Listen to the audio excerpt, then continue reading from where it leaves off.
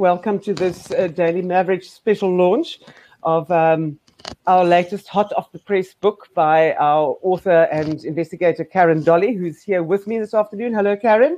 Hello, good afternoon, everyone. The book is available at the Daily Maverick bookshop if you want it. And I'm going to spend the next hour hopefully sort of tracking with Caryn how this came to be. It's your second book, Caryn, and the first... being called The Enforcers, which was inside Cape Town's deadly nightclubs. And then that wasn't that long ago. But for me, To the Wolves is a kind of follow-up of that and provides a more exploded view of what has happened in and around your initial book, which is this capture of the nighttime industry in Cape Town, the deadly capture. And this very, very tangled knot of criminality and law enforcement, particularly in the Western Cape, and it's a deadly killing field. What I thought was interesting, and I'd start off with this, Caryn, is that there are a lot of women, interestingly enough, who've written about crime in South Africa. I was thinking that as I read the book, and I thought that particularly because of the horrendous terrain that one finds oneself in when one does report on crime and criminality and law enforcement. And before you, there was Marlene Berger, and of course we've got Mandy Wiener, who's also a veteran reporter. We've got Magine DeVee at Netwerk 24, who is as involved as you are. We had Pearlie Joubert many years ago writing about crime, particularly in the Western Cape. Myself, very much in the old days, but I'm a hangover from that time. But your kind of involvement is at a depth that I have seldom seen in terms of reporting on the networks of crime, politics, and law enforcement. So tell us a little bit about this book and how. Not only that, first of all, how did you come to involve yourself, or how did you find yourself taking this on as a beat? Because that's sort of how it happens, and then one gets sucked in. Some people do, some people don't. Some people can stay the distance, and some people can't. So tell us a little bit about that. So I got sucked into this totally by default. As an intern reporter, I covered a lot of court cases and a lot of crimes. So I would go to crime scenes, and that's how I built up a network of contacts via going to crime scenes, interviewing families, interviewing police officers at scenes. And on the flip side of this, I was going to a lot of court cases and built up lots of court contacts, and the two sort of merged. And then as I evolved or matured, I hope, as a reporter, I started looking into the political aspects and, for example, who's running Western Cape Provincial Community Safety versus the National Police Commissioner. And it started creating a much bigger, broader picture and understanding. And that's how I ended up here. Yeah. So in what period did you then begin that? Because I think, as you mentioned, this book from the 1990s onwards, things sort of repeat, or rinse, repeat, and play, but with different characters. But prior to that, there was apartheid South Africa, and I suppose that's kind of where I wrote about crime. And so what year do you come in and begin to pick up the pieces in the aftermath of, let's say, 94 and the beginning of democracy and the opening up of borders? So as you'll see in both The Enforcers and To the Wolves, I touch on apartheid and sort of the switch over from apartheid to democracy. And in To the Wolves, I really start focusing around 1998. So fresh post-democracy. There is a section of the book dedicated to apartheid, but a lot of it is also focusing on just the cusp and the terrible path to where we are now. So in a sense, then you're saying, once you started writing about, and you're from Cape Town as well, so you're located in the geography of in actual fact, what is a low-grade civil war that has continued in the suburbs, particular suburbs, for a very long period of time, and there has always been, I suppose, state security complicity and government complicity on a certain level. What was it that after you did The Enforcers, why did you need to go back and look at the progression of this and where it's taking us? Because this is also the first book where you have an opinion on what you think should happen. But so just what was the moment you decided, okay, I need to go deeper than this again, I need to look further, and then place yourself also at great danger at the same time? So with the enforcers, I looked at club security, or the so-called bouncer battles in the Western Cape and also Gauteng, etc. But I looked at it through the lens of the suspects. So it focused a lot on what happened in court and the who's been accused of what. And with To the Wolves, I've looked at the same subject through the lens of policing. And the first book really gave me a leg up to this book. And what made me go back was basically, I was out of journalism for about a year, working at a lovely non-profit organization, Open Secrets. That was a punt. And yeah, during my time away from journalism, I decided in my spare time to go and read notes, things I'd written years ago that I haven't really had a chance to analyze and think and see it in the context that I can now see it. And through doing that, I realized maybe I should start making my own notes and trying to piece together what is definitely a broader puzzle here. Because with the enforcers, I focused on one tiny aspect, or what in retrospect is one tiny aspect. So I went back, reread all my notebooks from 2010, 2011, 2012. So you keep your notebooks? You keep your notebooks? I cannot confirm nor deny. I keep my notebooks. and you can read your handwriting, and you've got stacks of, you just file away and keep everything, not necessarily to be used immediately, but to hold on to in some way. Absolutely. And it's always interesting to see something I wrote 10 years ago that meant nothing 10 years ago. To me now, it's like, oh my word, this is so critical and pivotal to this issue. So yeah, I started writing what was basically a diary for myself. And as I started writing, I added endnotes/footnotes, and it became this manuscript. So it was really trying to understand from my perspective what had happened via the lens of policing.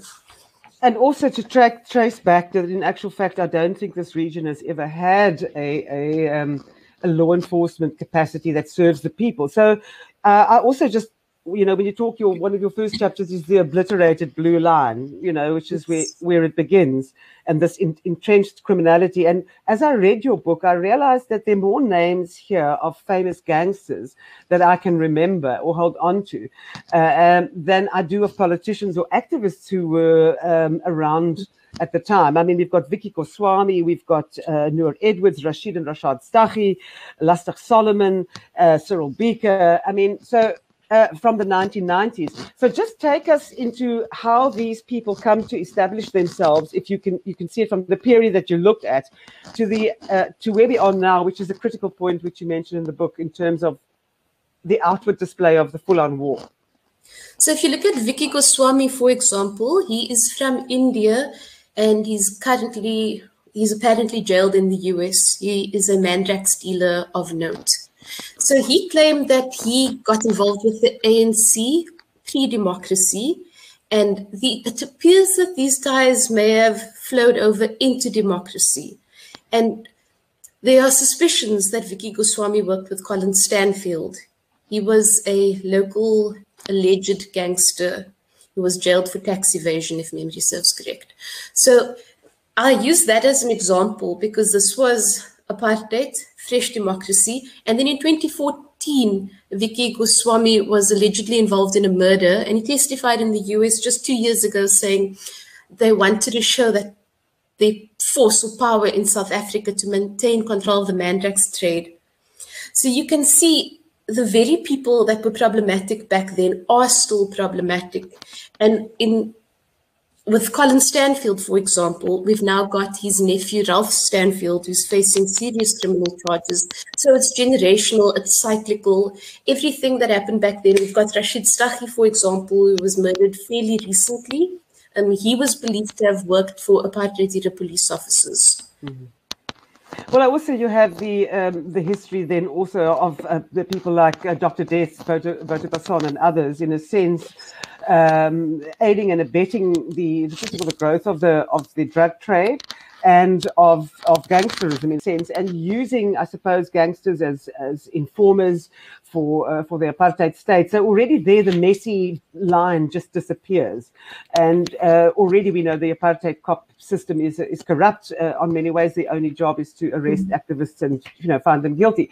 So pre-1990, what happens? There's an opportunity we have for the South African police service then to become different. But by then, what do you think has entrenched itself in the SAPS, particularly in the Western Cape, because this is a port city, major port city, and transit area, and borders open up?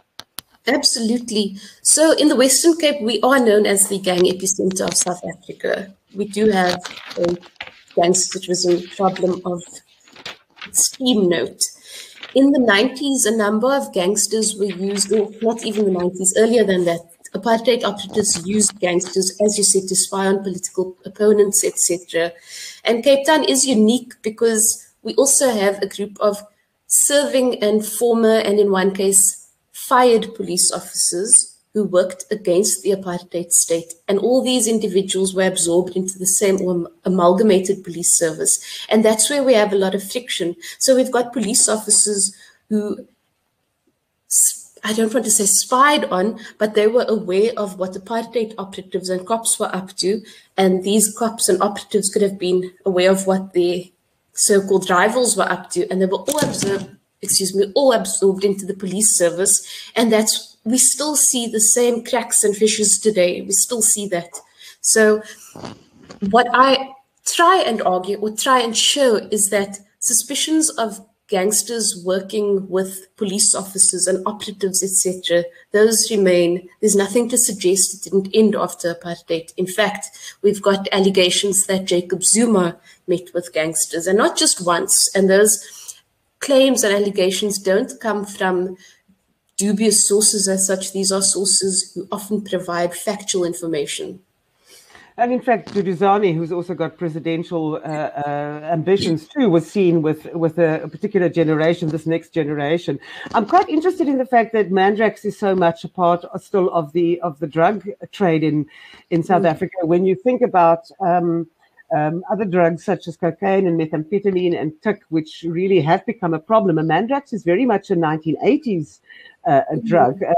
Have you got any thoughts on why it's remained popular when there's so many other kind of drugs that are freely flowing from one place to another? Well, I assume money. So what I looked at is these sort of drug channels crafted and created in the 1980s and 1990s, and those still exist. Without a doubt, those channels still exist and are still being used. I think it's just expanded a lot more. And the book says Cape Town was the Mandrax capital of the world. The Western Cape was the Mandrax capital of the world. So, I mean, why stop something if you can just continue pumping it out and making money out of it? But as you say, sort of later on in the book, we've all known this. That's what is why I like so much that you consolidate your ideas at the back for many, many, many years. So you would think then, new dispensation, let's try and protect our communities from these drug dealers. But at the same time, borders are opening up. Contestation is starting to happen for various kinds of products to be sold and marketed on the black market. And then you have the entrance of these ex-former MK policemen. And let's begin with them, because what I also just wanted to say about Caryn's book that I haven't seen before is that you sort of introduce each chapter with a vignette, which very much reads like fiction to those of us who don't know the realities, but it's very true. Shootings in restaurants, shootings in streets, assassinations, children being maimed for life.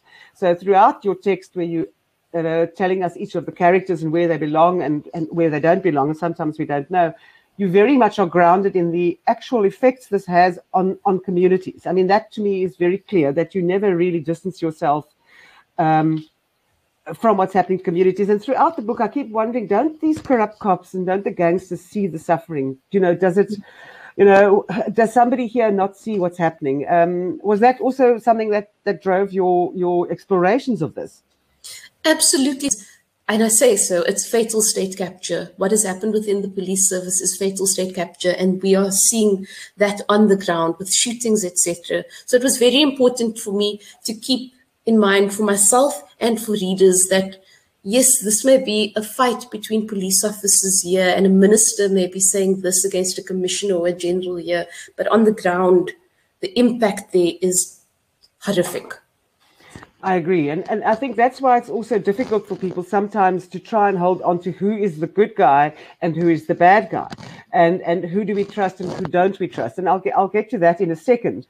But just back to the 1990s again, this all starts with Cyril Beaker and the confusion around who's aligned with whom. Who is in bed with whom, begins with this murder of Beaker. And I think it's if you read the book and you know all the characters, you can hold on to them. I'm not sure for the webinar whether it's important to go through it all, but already there you have a link where there's suspicions he's an informer, and then it turns out actually he's an MK operative and deeply involved in the underworld. Yes, so throughout the book, we've got, it's almost like a similar theme applied to certain suspects. We had Cyril Beaker, who was known as a so-called bouncer boss, but there were also suspicions that he was working for the apartheid government. At the same time, there were suspicions he'd actually turned and he was working for MK operatives. So I describe him as something of a political mirage. We just can't actually tell what he was doing. And perhaps the answer is, like with other suspects we're seeing, that he followed the money and he was involved with all of those spheres as power and money shifted. And for example, at the moment, we've got Mr. Nafiz Modak in court on various charges, and he knew Cyril Beaker. And it's another example of how it seems that criminal suspicions have almost sort of transferred generationally. So Nafiz Modak is involved or was involved in nightclub security, so was Cyril Beaker. There are suspicions that Nafiz Modak claims that he's working with certain police officers. The same can be applied to Cyril Beaker. So it feels like we're sitting in the same sort of clasp. Yes. And then we have the entrance, let's say, of the MK brigade. And in a sense, there's a lot of controversy around this. It's Andre Lincoln, Peter Jacobs, and Jeremy Veery, all of them from the Western Cape. Anyone who's read Jeremy's book, Jeremy van die Elsies, will know of Veery's history in MK as a writer, as a Marxist, as a Maverick cop, but as somebody who has put away some pretty bad gang leaders.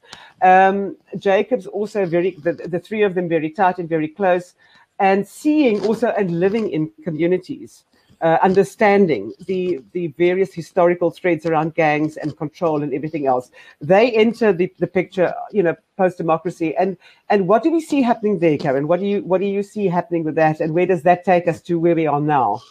So with each one of them, starting with General Lincoln, he headed an investigation back in the 1990s, 1997, if I'm correct.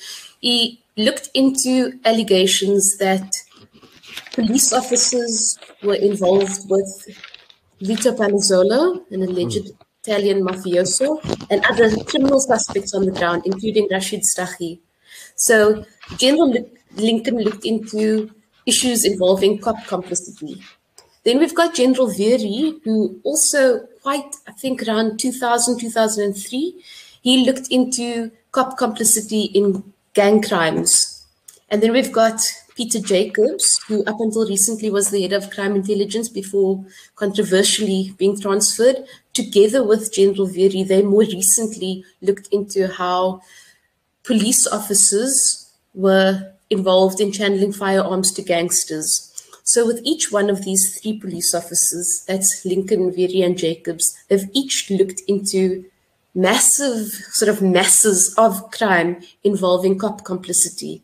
And in each case, they've been dealt career blows. So for example, General Lincoln was accused of crime and eventually shoved out the police service. He was then acquitted and got back in. We've had General Veery and General Jacobs, who have been transferred, in the case of Jacobs, twice over the last few years as they've been heading investigations. And as we recently saw with General Veery, he was fired. He's faced immense mountains of claims that he's involved in organized crime. And it's just unbelievable that he's been fired because of Facebook posts. Yes, well, it shows you what they could actually nail him on. But you also mentioned in the book that Veery has faced, in his 26-year career at that time, from the beginning, resistance to an attempt to create a South African police service that subscribes to the Constitution. And I mean, you realize that not one single police commissioner, apart from George Fivers at the very beginning, has survived their tenure without being, without leaving in some kind of disgrace. So we have that systemic issue there as well. But the Western Cape in itself, as I wanted to bring in here Charles Kinnear at this particular point, because Charles doesn't come from an ANC MK background. Charles is one of those cops that you and I know exist, who do their jobs at great risk. In fact, we've just had a bust in Joburg now of a ski boat with 400 million rands worth. Now those are cops that are actually on the ground doing their work, while this sort of other leadership battle plays itself out. Tell us a little bit about where Kinnear fits in between those cops who have been accused in the Western Cape of being part of a rogue crime intelligence unit, and why they would be attached, according to those who allege it, is that there's factionalism, that Jacob Zuma appointed Patlane. Patlane is linked to a wider network. He himself has been charged with corruption, and they make several changes in the Western Cape, bring in people who don't know the Western Cape. But Very and Jacobs are viewed with suspicion. Very because of his independence of mind, and Jacobs because he's pretty quiet and ruthless about what he does. So we have the situation. So talk to us a bit about where Kinnear fits in to all of this. So Colonel Kinnear worked under General Very. General Very used to head up the Mitchells Plain cluster of police stations. And while Colonel Kinnear was there, he set up sort of a unit looking into gangsters. So he's widely viewed as being aligned to the Jeremy Very's, Andre Lincoln's, and Peter Jacobs. And in December 2018, Colonel Kinnear wrote a very long letter of complaint to his bosses, and in it he alleged that there were certain police officers in the Western Cape with links to crime intelligence who were actively working against him and his colleagues, including Very and Lincoln. And Peter Jacobs subsequently found that the unit or the grouping of police officers in this province that Colonel Kinnear complained about, he found that it's a rogue unit and should be disbanded. That hasn't happened, which suggests that either this doesn't exist, there's no will to tackle this so-called unit, or there are a counter set of claims, and there are probably a counter set of claims. So we also have a provincial sort of leadership that is unable to deal with these issues, particularly when Kombinkosi Jula is brought into the Western Cape from KZN, and he brings with him Zwandile Tio, who takes over crime intelligence, and that's a very controversial posting. And it's very clear that there's a sidelining of Jacobs and Very for whatever reason. And Very has complained also that this constant clash between police who believe themselves to be in factions and aligned to various underworld leaders and gangs has completely compromised the ability to actually do the work that they're supposed to do. So, but between all of that, Very and the rest of them get on with an investigation. And let's talk about that investigation, because it leads to the arrest of Kobus Prinsloo, who is a brigadier in the SAPS. Tell us a little bit about that, and I'm bringing it in because it all ties in the end in terms of us being thrown to the wolves. So just to keep in mind that when Colonel Kinnear was assassinated in September, he was part of a team investigating allegations that police officers were fraudulently creating firearm licenses for suspects in the Western Cape. So that was more recently. If we go back a few years, when General Very and General Jacobs were both based in the Western Cape, and General Jacobs was the provincial crime intelligence head, they ran an investigation codenamed Project Impy, which also looked at how police officers were effectively channeling firearms to gangsters. And that led to Chris Prinsloo's arrest, a former police officer who then confessed to selling X many firearms to a businessman in the Western Cape who is now alleged to have sort of pumped those firearms out to gangsters. So in both these cases, the General Very and General Jacobs investigation and the investigation Colonel Kinnear was involved in, as was Andre Lincoln, it's looking at pumping firearms to gangsters in the Western Cape and cop complicity. And of course, that investigation takes them beyond the borders of the Western Cape as well, and takes them to KZN, and where they begin to make connections between the gun running and the taxi industry, which is a particular problem in KZN. So you have these. I'm always surprised that SAPS didn't trumpet the victory of putting Prinsloo in jail for 20 years. It hardly blipped on their radar when this man who was selling 9,000 guns is the estimated number at the end of it. 9,000 guns back into the townships. It's just unthinkable. I wanted to just read for people something, because I thought this is what your book is about ultimately. It's page 246. When we speak about the guns that have been sold by the cops back to gangsters. 3-year-old Brian Diamond was playing in front of his Hines Park home in July 2006 when a bullet from a nearby gang fight penetrated his head. His mom was wounded in the stomach but was not as badly injured as her son. Against many odds, the little boy survived but was left brain dead. Brian was unable to talk and only had limited movement. His family struggled to ensure that he received the special milk needed to nourish him. And as the years rolled by, he outgrew his wheelchair and Brian was moved into a single bed in his home. This is where he celebrated his 17th birthday. That's a direct result of what happened under, I suppose, various police commissioners' watches, including Fiega and Sithole. What was that? Those children's names, also interestingly enough, were included in the indictment. What are your thoughts about that? Because that was quite an unusual move, and I think it was at the prompting of the investigating officers. So, what you said earlier, Marianne, about it seemed unusual that Chris Prinsloo's arrest and conviction, etc., didn't make bigger news, or it did make big news actually. It just wasn't really hyped by police bosses. It got to a certain level, and I think the same month he was convicted or sentenced, with the same month that General Vieri and General Jacobs were transferred from Project Impi. And that highlights something amiss to me.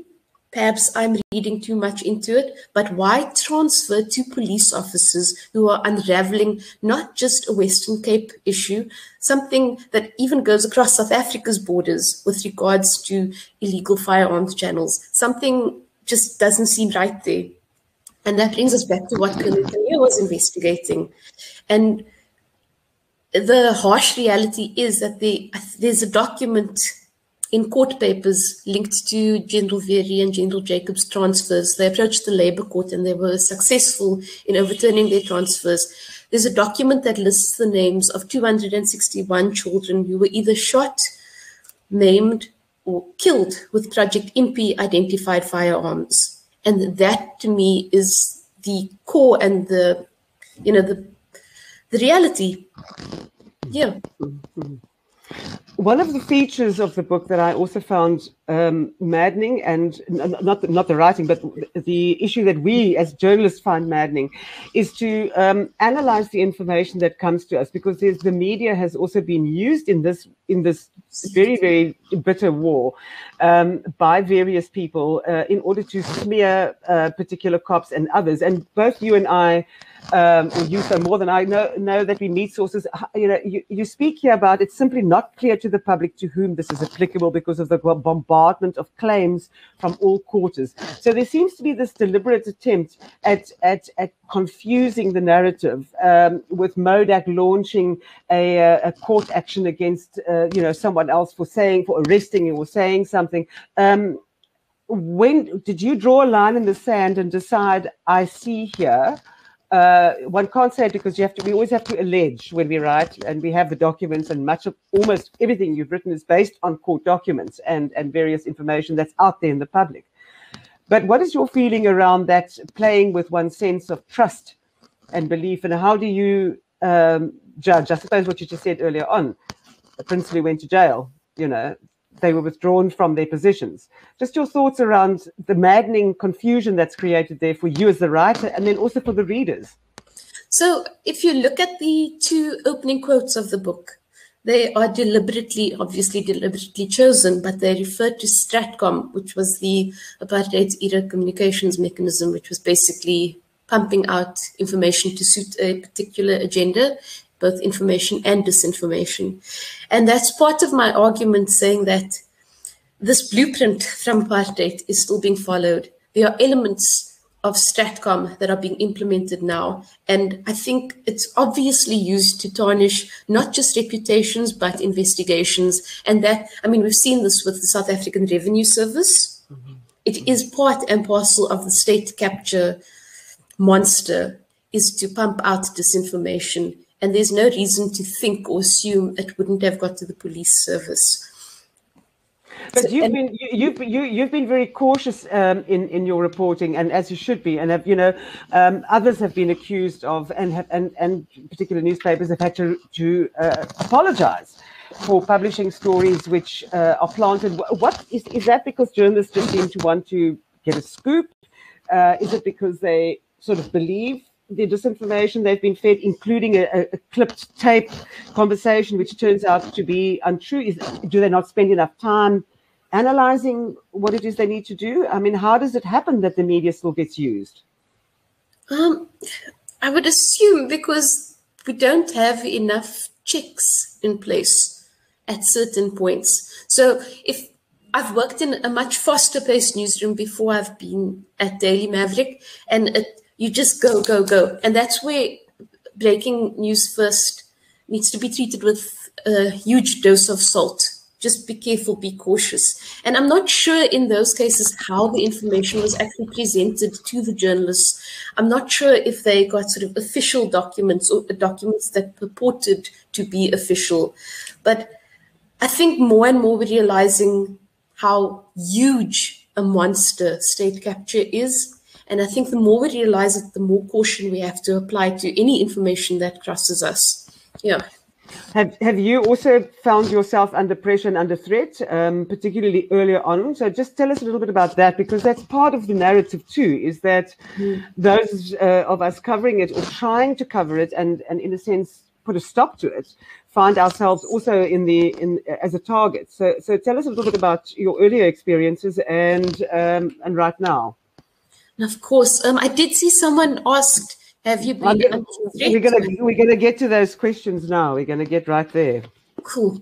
So when I was covering the Project Impi saga, when General Veery and General Jacobs went to the Labour Court to overturn their transfers, which, like I said earlier, they were successful in, when they were successful, I requested the court papers, and that included their affidavits, etc. And I reported on that, and it showed the absolute far-reaching reach of Project Impi, that it wasn't just about one channel of firearms, etc., and also the political aspect with regards to it. And I'll never forget, it was a Friday at 5:11 p.m. because I was very excited to go home after a very long work week. I received an SMS saying, Miss Dolley, those firearms are going to be used on your head. Those firearms, the cops are going to be used on your head, at your mother's house, on your dog. I want to point out that my surname was spelled incorrectly, and the reference to a dog hinted at who may have sent that message. It came from one of those mass SMS sending numbers. So that was one case. In another case, I was tipped off that a suspect and a person of prominence would be at a hotel in Cape Town, and I went to the hotel. I didn't really want to, but my editor was like, go. And I photographed the suspect and the person of prominence, and it turned out to be Nafiz Modak and the Northern Cape Police Commissioner. After that, when I asked him via email what he may have been doing there, I received an email back with a photograph of myself at the hotel and subject lined, "We have eyes everywhere," which came across as intimidation, which he denied. So be that as it may. And then, as you're aware, Marianne, there is the constant, careful what you say on your phone, your communications are being monitored. it's there constantly. The constant weird warnings, etc. Or maybe you shouldn't report on that because, that's what I get from some aspects of contacts. So, yeah. But you continue. I mean, nothing puts you off from doing this. I mean, because, one could just walk away from it and say, like Jeremy Deary or anybody else who don't do it, or the good cops who don't walk away from the mess and stay there. So, big up to you for doing that. Let's get to some of the questions. I don't want people to feel left out at all. And I'm not specifically drilling down into the book because there is a lot in it. And I feel that, Caryn's pulled it together in such a way that you get a real sense of the underlying problem. And it's not as if we didn't know it, but you make it clearer. And because of this, we can perhaps try and fix it. And we'll talk just now about some of your ideas that you put forth in the book. Craig Morrison writes, do citizens who handed in firearms have any recourse if their firearms were used in gang or criminal violence? I would not know. I wouldn't know. I suppose if the numbers are filed off, no, we don't know.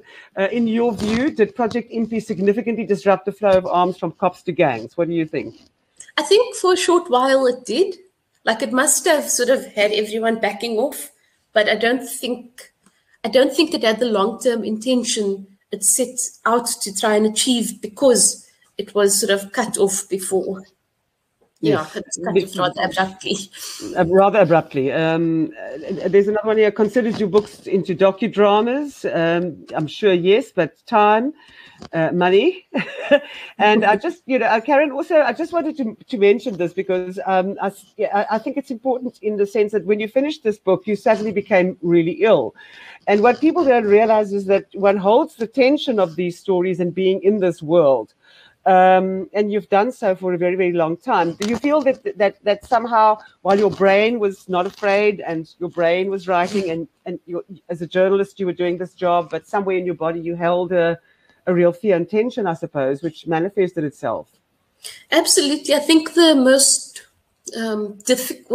difficult aspect was having this information in my head and trying to get people to understand this broader picture of state capture and what it means on the ground, grappling with that and not quite knowing how to get that out in 2,000, 3,000 words.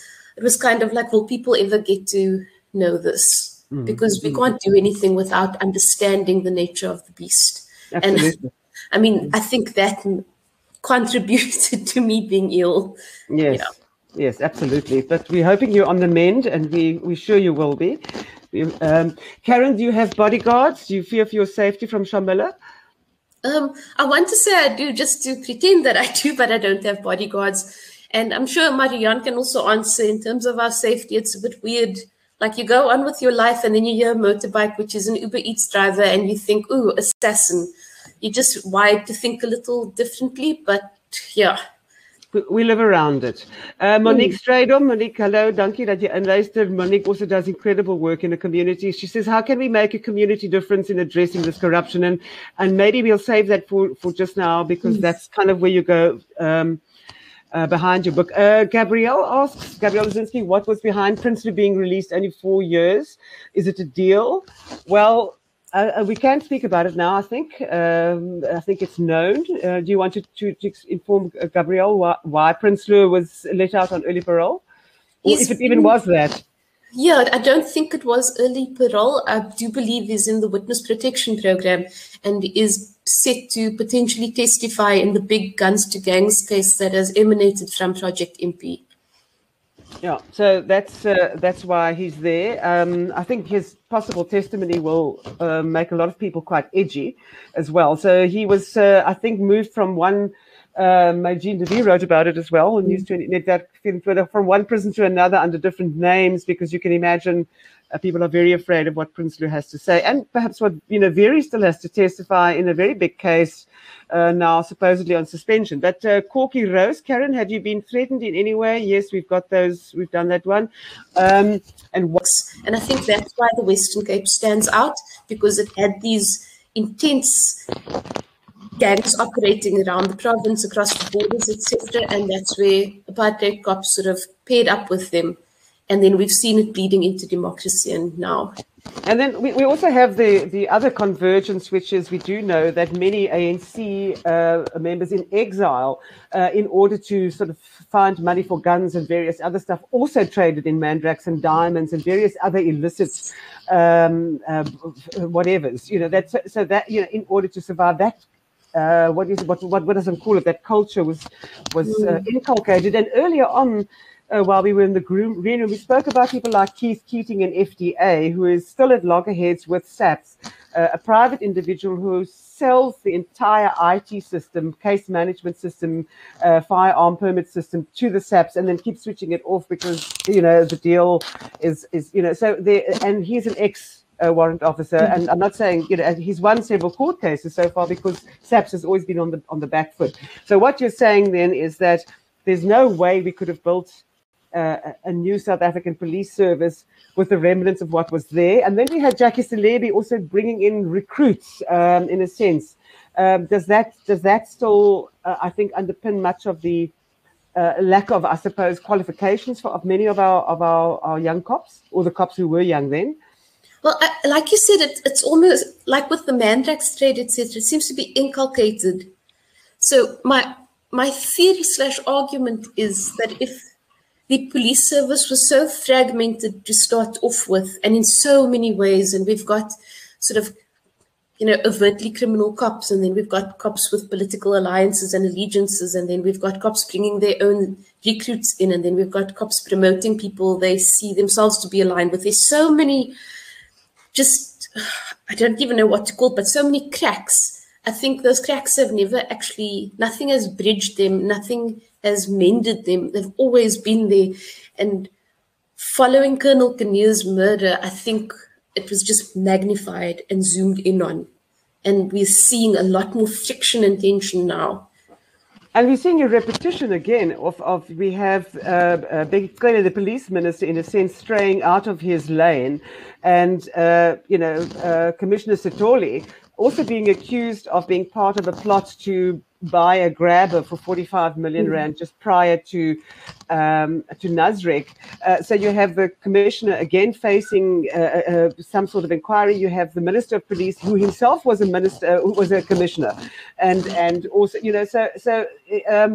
Caryn, what does it mean for us as ordinary people? What is it, you get to the end of the book and you say, look, it's here, it's wash, rinse, repeat, different names. We have good cops under pressure who are hounded through the use of state resources, as you say, a kind of a larger state capture narrative where those who are perpetrating or doing illegal things are using the resources they have to get rid of. I mean, the fight is just at the top all the time. What do we do at the bottom? What is there for us? So what I point out is that we are stuck, and sometimes we don't even realize that we're stuck in this fight. And it's a huge fight. And the fight is, we've got cops claiming other cops are involved in crime. We've got cops involved in crime. And we've got these cops involving those cops are involved in crime. So it's a crossfire of claims, and we are trapped in the middle. And what I try and do with this book is show the crossfire of claims so that we can understand what is happening and we can act. And it's as simple as, if there is a very junior police officer who is, I don't know, accepting a 200 rand bribe or something, we need to act. We need to speak out. And we also need to unify and sort of we need to see this beast for what it is, understand it, unify, and fight back. But surely we have the national development plan sort of set out for the creation of this new service, and how we are going to appoint commissioners or provincial commissioners or other people. But do you see? I mean, IPID itself too. If you look at the work Robert McBride did while he was the director of IPID, we see many of the court appearances now of very senior cops is as a result of that work at IPID. So IPID itself too becomes a very, very important component of this. But at the moment, it doesn't seem to be showing any appetite, because in a sense, would it result in the entire police top structure collapsing? We have Lieutenant General Vuma, who is implicated herself in PPE irregularities, investigating Jacobs. So it almost seems literally impossible, Caryn, to clean the ranks. I mean, but I'm not saying we should despair, but does this national development plan mean anything? And where do we go from here? Because Kinnear's death cannot be allowed to, in a sense, what the Kinnear's death also, as you say in the book, exposes is how the private security industry and our telephone networks have been complicit in actually enabling criminals to follow people, ping them, and kill them. But maybe until we do a class action lawsuit, nothing will change. Well, that's what I'm saying. Instead of waiting for a plan or, hoping and waiting, I do feel that we need to, in whatever way we each personally can, we need to try and do something. So for me, it was writing this book and exposing something or trying to expose something. For another person, it could be reporting a crooked police officer. It can be banding together, and it can be a class act and saying enough is enough. This can't go on. We should not allow this to happen. If police officers can't protect themselves, if police officers are being killed, and there are suspicions that other police officers, to whatever extent, may have been complicit or who may have allowed a situation to develop, then, where does that leave us? We must fend for ourselves. Well, I'm not saying get guns and things. I'm saying by our minds. But where does this leave us if, let's say, somebody like a Jeremy Veery does not succeed in challenging this preposterous? I mean, in the 26 years that Jeremy and Peter Jacobs have been hounded, they've not pinned a single case on any of them. There's been absolutely no conviction or proof of anything. But let's say Jeremy is now excluded from SAPS. What is that possibility? What does that mean for us? I don't know what it means for us, but I do know that we can stand up for ourselves. So regardless of what it means to us, we need to take a stand. We need to do something. We need to back. Where we see cops are doing good work, we need to back that. Where we see cops are doing wrong, we need to expose that. And further than that, I wish I could be like, here's the plan, ABC. I think communities who suffer from this lawlessness, in a sense, are absolutely tired, fatigued, and don't even trust the cops. You both of us know. I have a friend who is in the cops who was shot with a police gun. He was shot 4 times and then wanted to get out of hospital to continue doing his work. So, it's not that doesn't exist. Jeremy Veery made a statement after he was told that he was being dismissed. And in that statement, he did mention that he would be willing to work with any organization that was thinking of perhaps holding the SAPS and the minister to account for, you just read that one, the end result of someone's life destroyed. What are your thoughts on that as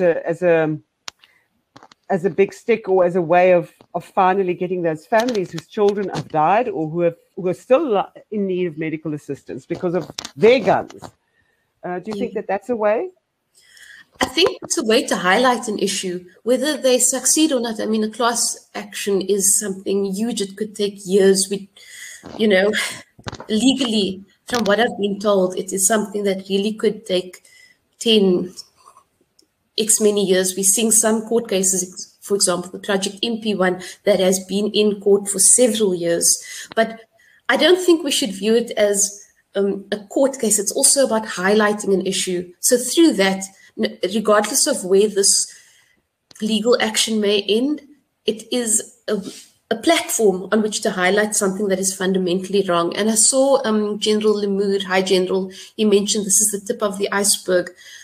Well, this is what we need to do. If it's the tip of the iceberg, we need to blow the whistle on the rest of that iceberg. And I think sort of catch-22 is that if you blow that whistle, you may get a bullet in your head for some people, and depending on whether they're police officers or whatnot. But I feel that we just need to band together.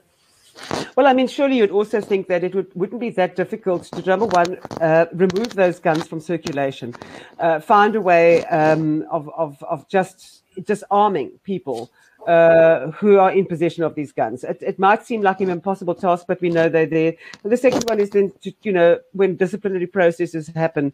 And in the book, you write about also, the SAP storerooms where these guns are left and how police themselves are selling these guns. So we've got a whole culture of impunity that has, in a sense, trickled all the way down. And where there's resistance met, then how do community policing forums, also the other thing, before we get to community policing forums, let's not forget the benevolence of the gangs in communities that are caught up here.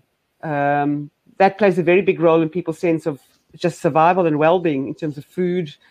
That has been a symbiotic relationship for a long time. It's horrific. It infuriates me in a sense, but it also highlights another issue, and it's a social issue. So we've got criminal suspects who dish out food hampers, etc. And it's infuriating because, these people are alleged, in some cases they may have committed insane crimes, and here they are handing food parcels to the very people that they have in their criminal clutches. And who are we to say, oh, well, they shouldn't accept that? We don't actually know, I don't know hunger or to that extent. And that shows another failure on another level, and we get to joblessness or employment, etc. But it also shows you the cunning of gangsters, that they know where to tap in and they know where to sort of create so-called, I don't want to call it a support base because it's not necessarily support for them, it's more necessarily support for their handouts. But it shows that it just shows that gangsters aren't necessarily just running around with firearms. There's a lot of planning and effort that goes into it, and they are a student government. They've learned from the politicians who also in the Western Cape arrive with food parcels most of the time. So it's a common, whenever I think communities are being asked to sacrifice or give their vote, they're approached in the very same way.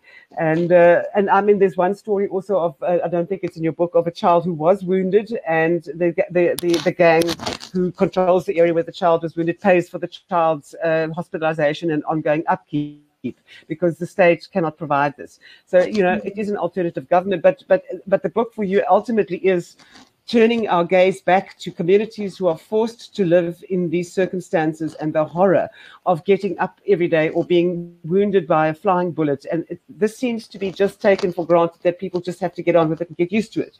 And that's where your outrage lies, and that's where the damage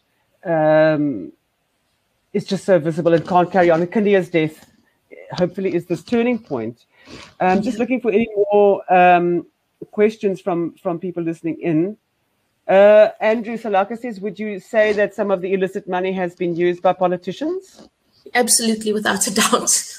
I say that with I can't give you a document or something, but I mean, we hear what's coming out of the State Capture Commission, so. Yes. Caryn, we've got a few minutes left. I hope we've been able to cover as much as we can. I really do think anyone who lives in Cape Town or in South Africa wants to understand this underworld, which is a system, and it exists, and who's in control of it, because it does have a lot of clout in terms of our own lives. From here, you're going to stay in this beat. You're going to keep reporting. You do lots of other writing as well, Caryn, and you're a painter. And that painting at the back is your tribute to. We'll auction it off later on. But unfortunately, once you get into this trench, it's very difficult to get out when you see the after effects of it. Well, it's not about. I thought about it like that, but I've also thought about it this way. As a journalist who has inadvertently spent years covering this, I have a little more of a foundation in terms of understanding what's happening. And when something happens, I can now pin it to something that happened 10 years ago. And what would I be doing as a journalist if I did not do that? Would I not be selling out in a sense? Because I do write about wonderful things, nature, etc. But I do feel that I need to now use what I know and understand to take this forward. I don't know if I'll do it on a permanent basis, but I can't just sort of say, oh, well, now that this is out, I'm done. I've said my say. I must be responsible and use my knowledge and understanding to help other people to understand. And I think you've done that very, very expertly in this book. And I think for the rest of us too, that once you know what you know, and you see the people who are in this fight and why they're doing it, and in terms of pushing back, then we need all the help we can get. So just a reminder, here's the book, To the Wolves. The title actually really was it difficult to select that? Is that what you feel? We've been left to the wolves? The title? Yeah, have we been left to the wolves? Have we been left to the wolves? I feel that the title was in me. It wasn't a struggle or anything. I chose the title myself and the subtitle, but it was really something I felt. Yeah. Mm-hmm. Well, that's quite clear in the book. And I mean, the thing is also sad that there are generations of young people who have never known what it is like to live in a suburb where there isn't somebody controlling your street, controlling. Mothers with sons are petrified of what the gangs or belonging to gangs does, and the power it gives young people who essentially have been left hopeless. So it's a massive problem, massive failure from the state on this part. And thank you, Caryn, for putting your life at risk and the work that you do and continue to do. And hopefully at some point we'll arrest all the bad apples and restructure the police service, because God knows people are suffering enough as it is. So thank you very much. Thank you. And just in closing off, if gangsters can do it, if they can create such a stronghold, then on the flip side, we can do the same. And I say agree. That attitude because... You do say that attitude because you and I have both seen that if you don't push back, and that, I suppose, freedom or the accomplishment of freedom or a sense of freedom, and we haven't even spoken about the DA-ANC mix in this as well, where they get caught up, and it's completely inevitable that both parties would be caught up. So we need people like you to navigate us through the storm and the disinformation and everything else. And please take care, and thank you very much. And once again, you can buy the book at the Daily Maverick shop. There's a link to it somewhere else. And thank you to all the insiders again. We really appreciate you. You make it possible for us to do this work, and for Caryn to take the time to do it rather than have to run and meet deadlines all the time. So thank you all, 427 of you, for tuning in. And Caryn, thank you. Thank you. And we'll speak to you soon. Please take care and be safe, everybody.